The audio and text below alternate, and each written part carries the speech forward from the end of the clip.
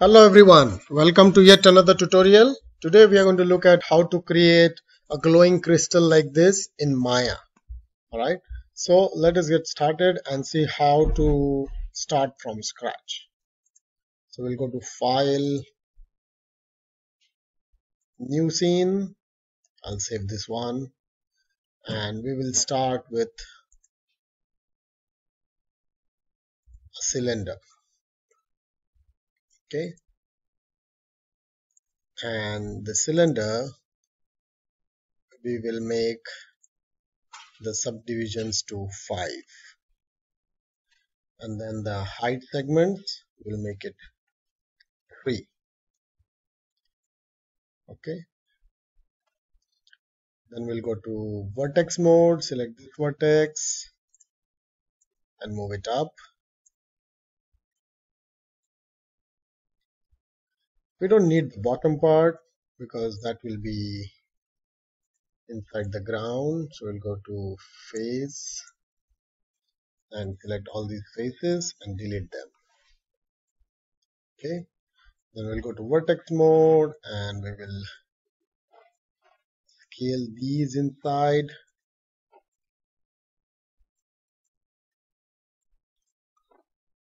Okay, and then we'll select the whole thing and scale it up to get a longish crystal looking shape. We'll move it above the ground. And then now we need to make it uneven, so you can move it around.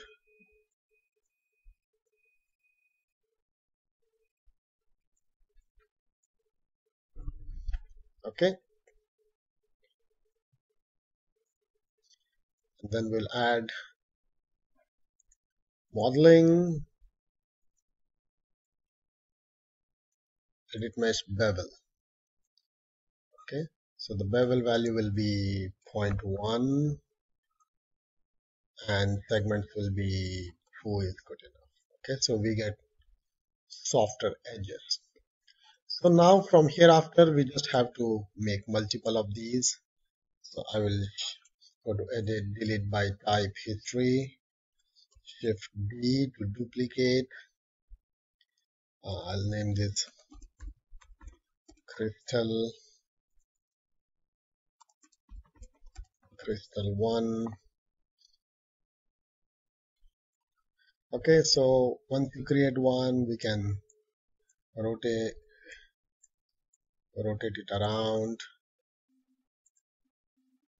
scale it around, make it narrow,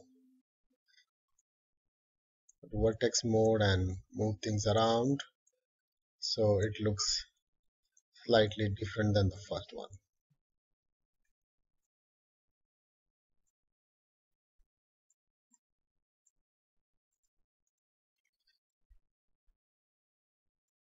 Okay, so that looks good. That would be our second one. I will shift D to create a third one, place it here,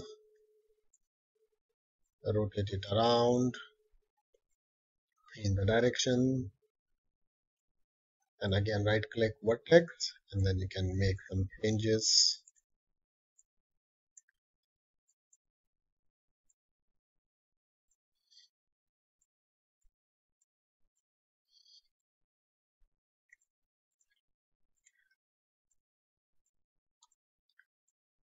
Okay, so it can have a better spread there.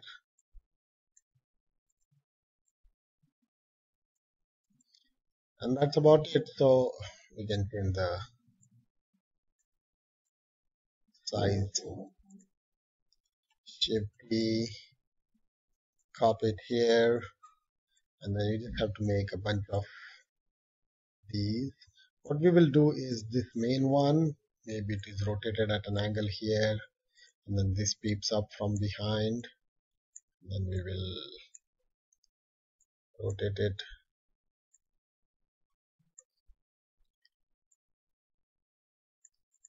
Okay.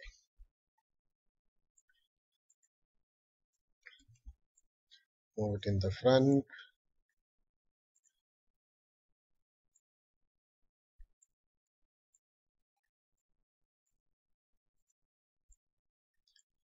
rotate it around. This will be maybe smaller.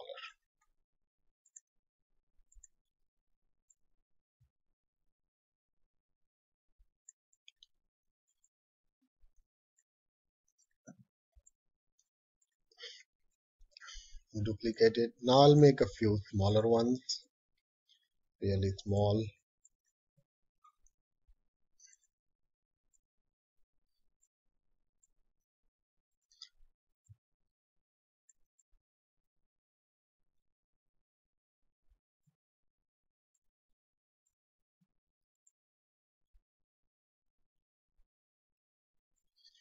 Okay, now what we will do is we'll add a plane, so we know what is below the ground, what is above the ground. We can also add a sphere, and then maybe everything is growing out from the sphere. It can be scaled down like this. So this can be like the base, and then these things are growing out from this.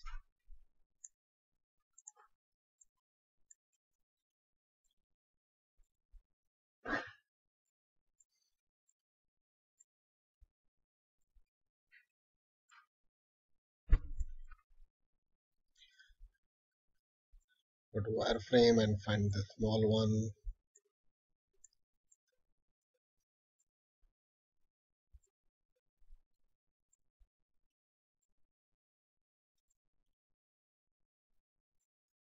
Alright, so I'll copy this one, move it around, rotate it, scale it.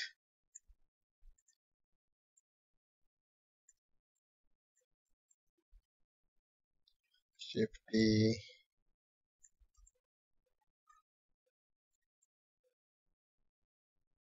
Shift D. It's strange, every time I duplicate they become smaller. I'll delete this one. Shift D this one. Now it didn't become small.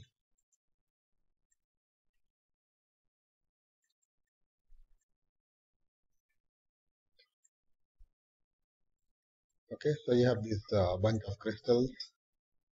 Maybe you can create some more in the back.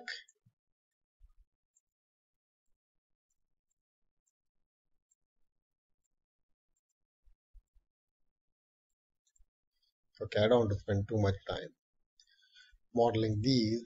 So this one,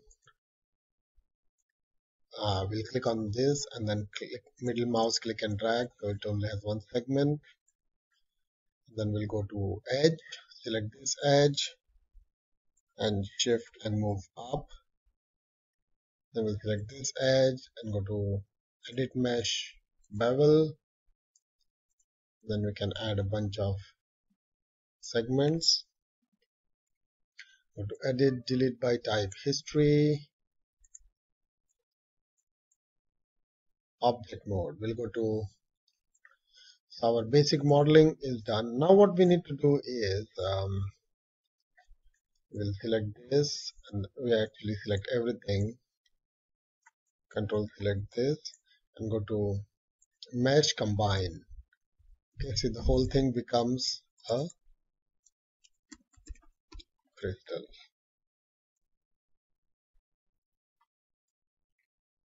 Edit, delete by type, history.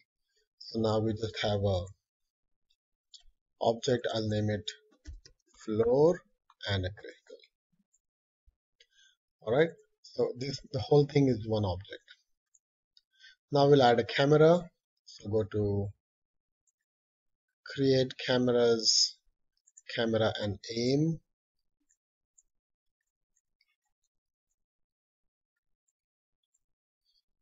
Okay, so this camera is going to aim at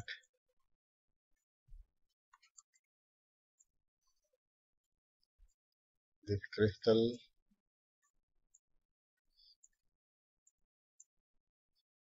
Okay, go to panels, perspective, camera.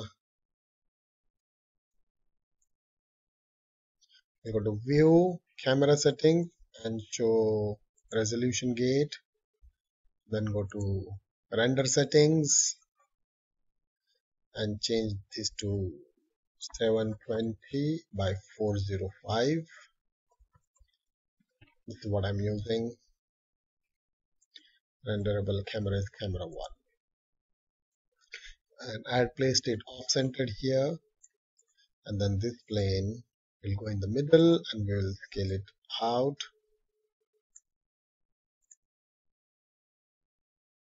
Then panels, perspective, we'll move this back in.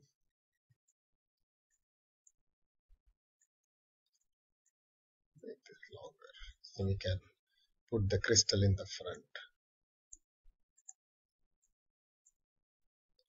Panels, perspective, camera.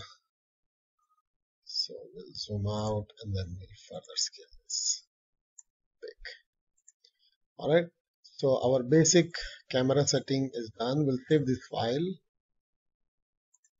File saves in crystal for tutorial. Alright, so for materials, I will right click on the floor, go to assign new material, and we're going to use Arnold standard surface.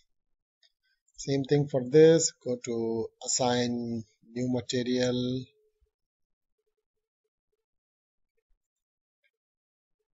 Arnold standard surface. Okay, so the crystal material has a 0 weight, full transmission, and then emission of 0.2. And then we'll go to Arnold render view, and you turn it on, and you see how the crystal is looking now. Okay, now what we will do is we will select this and we'll change the color of emission to say blue, and then it can be a lighter blue. Okay, what we will do is whenever we change colors, transmission will also be blue. We'll leave it to pure blue. So if there are variation in colors, then you get this different look to it. Okay,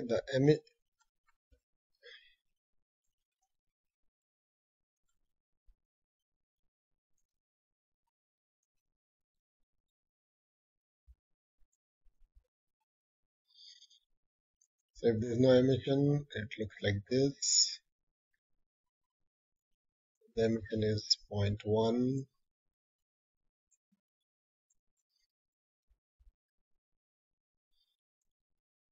Looks like this. Emission 0.2, like this. Alright, now what we will do is we will make this a light source as well. So we'll select the crystal, go to Arnold lights, mesh light. Okay, and then if you render it, the mesh disappears, and here if you see the crystal has become a light.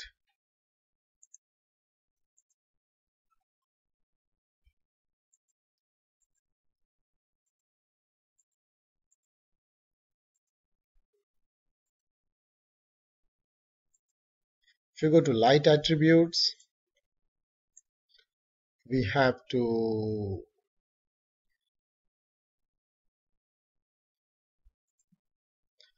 under mesh attributes, we have to say show original mesh, and it comes back.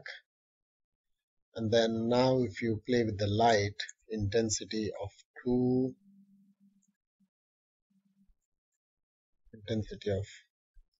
actually we'll leave it at 2, because if, and then image exposure will increase it to 2, and if you deselect normalize, it will add more light, and then you can change the color of the light So again we use a blue color and then change the shade of the blue.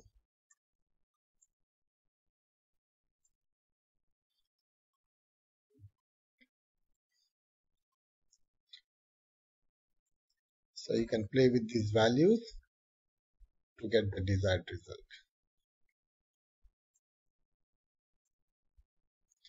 Okay, so if you turn the light visible, you get a different look.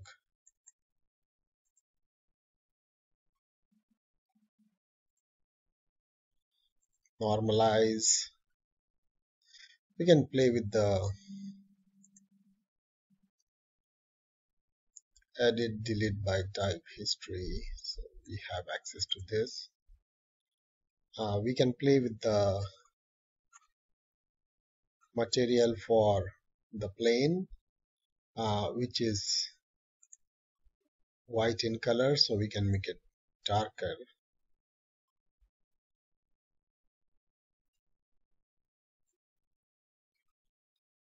Okay, and then we can play with the roughness, so you get better reflection, specular color.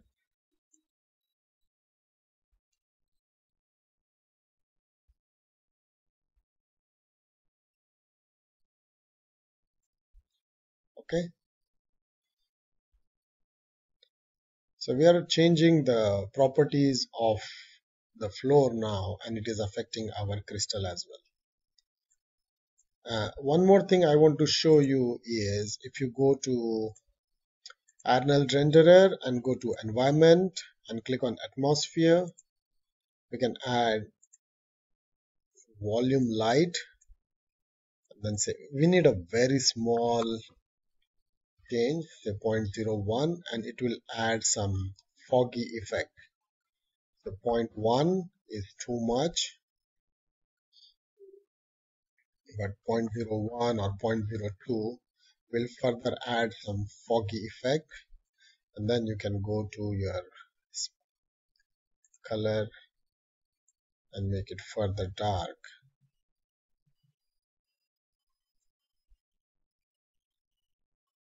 Okay, so if you want that foggy effect. So that's about it. We are done here. The last thing is to go to render settings and then make it say 1280 by 720 and Arnold renderer. We increase these samples to get a better quality render. Okay, so I can use 4 by 4 by 4 and see how it looks. It's going to take some time for this to render. Okay, but that's about it. So thank you very much for watching this tutorial and stay tuned for many more to come. Bye bye.